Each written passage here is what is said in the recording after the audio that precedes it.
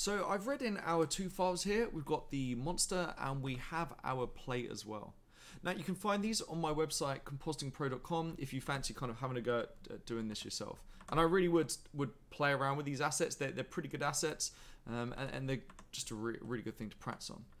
So let's have a look at our read node here. So we've got a red, green, blue and alpha channel. And we've also got this little dark green box in the right hand side here. So what does that dark green box actually mean? Well, what that is basically Nuke's bringing something in. There's something in this multi-layer EXR that Nuke doesn't recognize. It can't put it in a depth pass, or it's not a motion vector pass, for instance. So what we can do is if we go up here, you can see these are all the other channels we have in there. And that's what Nuke's referring to when it gives you that dark green box. Whenever you see it, there's some stuff in that EXR that Nuke doesn't quite recognize. So we could hit page up or page down to just flick through those and see those a little clearer to see exactly what we've got, which is okay, but there's a better way of doing it. The Foundry has given us a node. So if we write layer contact sheet here, like this, what we're going to get is it's now going to basically display all of the values there. So it's basically going to show us every single image shuffled out into RGB and put in this nice contact sheet. And there you go. So this is everything that's in this multi-layer EXR in those channels there. That's dark green. So that's fine, but Steven Spielberg might call you up at 2 in the morning and go, because he's in the US and I'm in Europe, so that's generally what happens, some stuff like that. So now we've got this kind of, like, let's say, so, okay, I want you to kind of change the color of this orange here. So you'd have to go through, page down, okay, let's see what passed that in. Well, we've got the layer contact sheet, which is great. But we need to see now the kind of label behind it, right? We want to know, okay, what is the actual pass called? So if we hit show layer names here, and I'm just going to bring this up a little bit, you'll be able to see here that now we can see, okay, look, I need to change the RGBA light group 3. So we can go here, RGBA light group 3, and there you go. Now you can see that information. Okay, that's the channel I need to change. Now, I'm not really going to be covering how to change channels today. I'm going to be covering the general kind of grading and matching into a plate, just the first kind of step in regards to that. But that's how you basically do that. And now you can see that you've the pass that you want to change, and you can now go in and change that.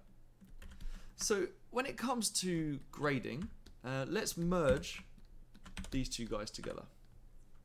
So there we go. There we've got our monster there, and he's over the top. And we just need to do a little bit of setup basically before we can actually start grading this in. So let's have a look at our monster again.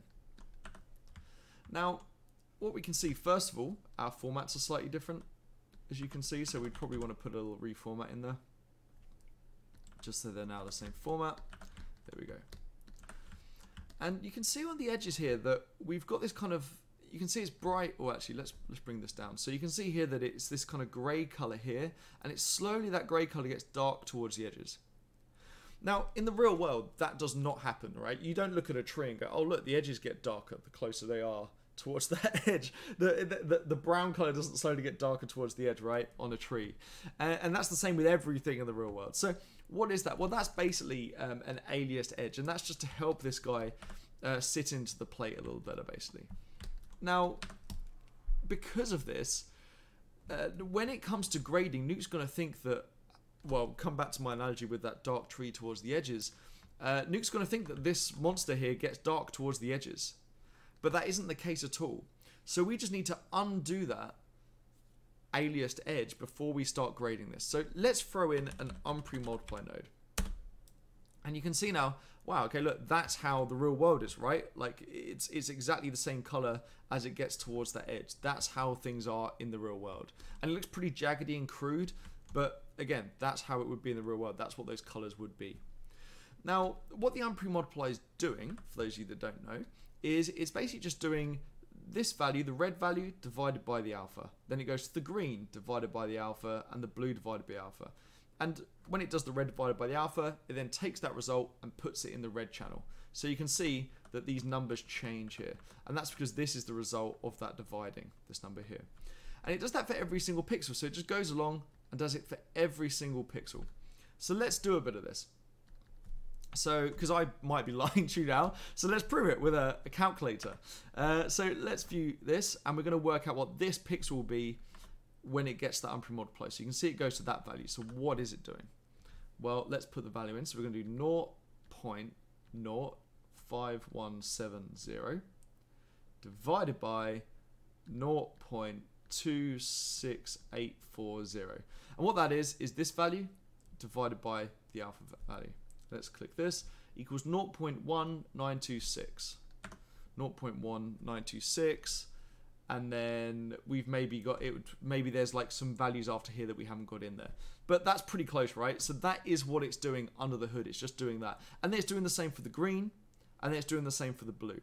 So that's all the Amp3 Multiplier is doing. Now, for those of you that don't know what the pre-mult does, what the pre-mult does is it does the opposite. So what's the opposite of a divide? Well, it's a multiply. So let's do the same thing. Let's pick the green value this time, and we're going to do 0.18876, and this is while viewing the Amp3 Multiplier node, and multiply that by 0.26840. 0.05, 0.05. So that's all those are doing under the hood. One is doing a divided by the alpha, and one is doing a multiplied by the alpha. Now we've got our image Amp3 multiplied. If you guys wanted to muck around with your passes at all, the problem we have right now is it's great. Okay, we've Amp3 multiplied by this, but if we go here, you can see we still have the Alias Edge on all the passes in the image. So why is that? Well, at the moment what we've done is we've told Nuke to, okay, I want you to divide the RGB values by the alpha. Well, that's not what we want. We want to divide everything by the alpha. And there you go. Now all of these passes will be divided by the alpha. So there you go. That's always important to make sure if you're going to be playing around with those passes, or whenever you see that dark green box, I would always set that to all, just to make sure you're Amp3 multiplying everything and getting it in there. So now we've got that, we just want to now finish off our setup so we can start grading. We're going to put a copy node in, and the reason why we do this is we want to copy in the original alpha from up here. And the reason why you do this is because you don't want to muck up the alpha. We're going to in a minute do some grading here and some kind of like adjusting around, and you don't want to accidentally screw up the alpha channel, which then screws up your edges and everything. So this is just a really great way to kind of idiot proof yourself. And let's say you've been doing some long hours and you forget something. Okay, now you can't screw up that alpha. So then what we need to do is we then just need to pre-multiply that to then apply that cutout back over. So to apply that kind of nice alias edge, apply the alpha to the image. And the great way as well, by the way, so let's have a look at this. So as I was saying earlier, how the pre-multiply actually multiplies the color channel by your alpha. Well, that's the reason, by the way, that all these values here don't change when we're pre-multiplying, because anything multiplied by 1 stays the same, and anything multiplied by 0 ends up at 0. So that's why these values stay the same, and all the fun stuff happens on the edges.